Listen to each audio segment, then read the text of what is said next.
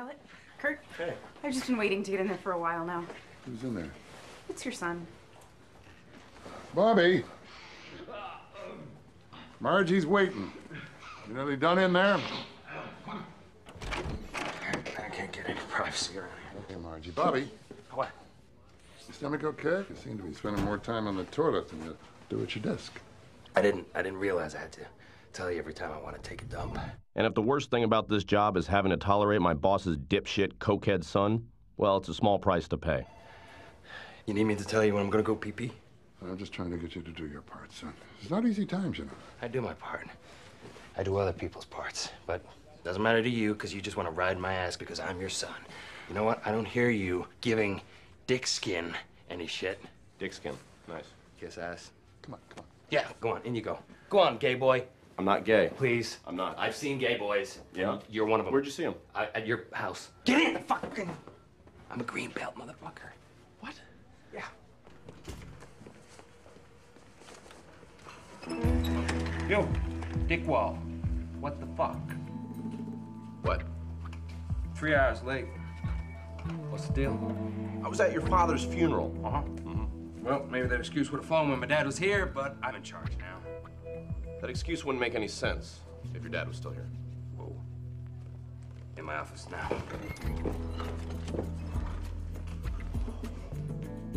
Yes. Sit. Not a dog, Bobby. Good boy. I've been looking through the books, and you're the accountant. Tell me, why is this company in the crapper? Well, we're not in the crapper. It's a recession, but we're still profitable. Bullshit. Look, I know you and my dad were pals, okay? And frankly, I always thought it was, weird.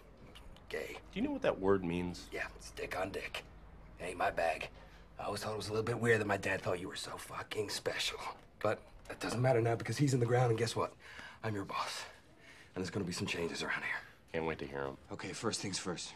Hospital bills. Larry Marinsky. Why the fuck are we paying his hospital bills? He doesn't even work here anymore. Well, he doesn't work here anymore because he had a horrible accident in our warehouse, all right? The guy burned off half his face. Exactly. I don't want my money going to support monsters. He's not a monster. He's a great guy who worked for us for many, many years. Cut him off. Second.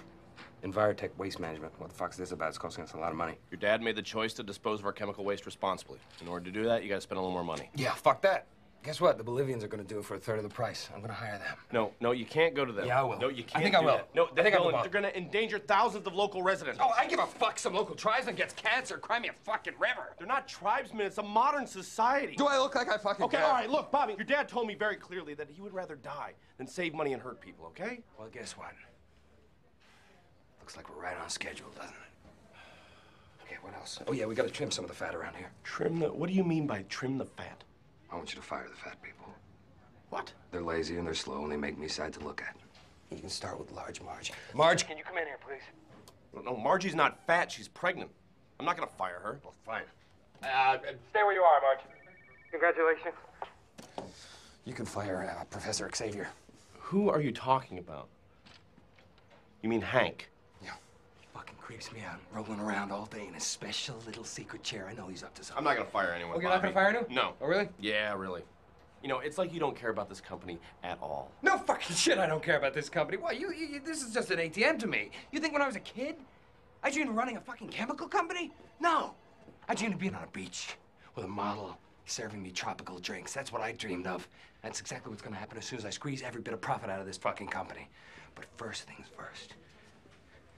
You either fire the fatty, or you fire the cripple, or I fire all three of you.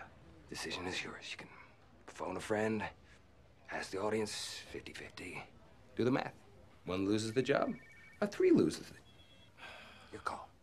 I think I know who you're gonna fire. And tell him to leave his handicap parking pass when he leaves. You can't take that. It's issued by the state, Bobby. Well, you're looking at the state. The state of Bobbyville. Okay? Deal with it. That would be a town, Bobby. United States of me. Okay, there we go. It's all here.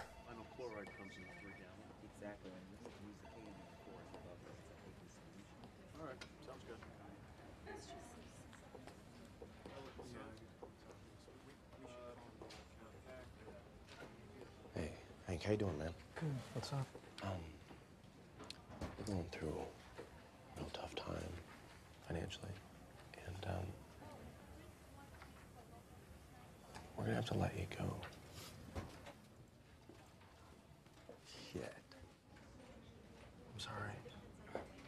Everyone, can I have your attention, please? I have an announcement to make.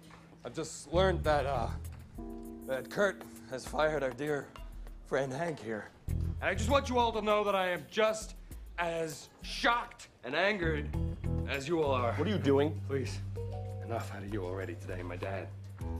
On the day of his funeral. This is an accounting department decision. My hands are tied. I'm sorry. You are one cold, heartless bastard, Buckman.